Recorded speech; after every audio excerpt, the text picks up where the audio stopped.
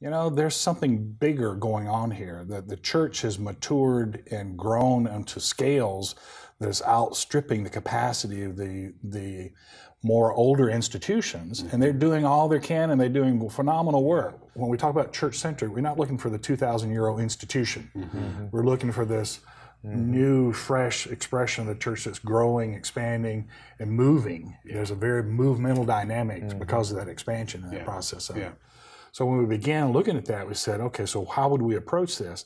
The truth is, when you look at the larger context, what all of us want to see happen is that every language community that wants a Bible can have one, a whole Bible, not just a few portions, not just a New Testament. They can have a whole Bible. A church that looks a lot more like the first century, here, the 21st century, looking a lot like the first century. Very organic, spontaneous growth.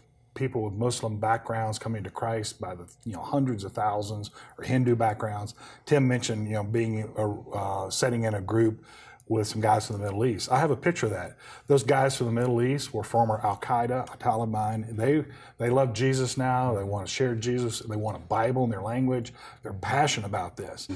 So what we want to emphasize is, yes, generally it does get done faster, much faster, and much less cost. But the more important thing is the fact that because they did the work, now they have a sense of ownership in that text. It's not a gift from somebody. Yes, absolutely. It also become part of their spiritual formation. The very fact that they wrestled with that text and said, well, okay, here's how it was, here's how the original source languages described it, and here's how we see it in our gateway language, as Tim described earlier. How would we say that and communicate it correctly in our language? Well, that's a wrestling thing that the Holy Spirit does in the community's heart.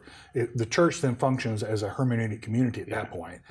That process is the process we're trying to capture. We've got endorsements, from all the major Bible translation organizations that they all recognize this is where things are moving toward. And at some point we will all be here. It can't happen overnight. It won't happen in this year or the next year or two, but eventually this is where it all goes in terms of we realign with how God is actually working.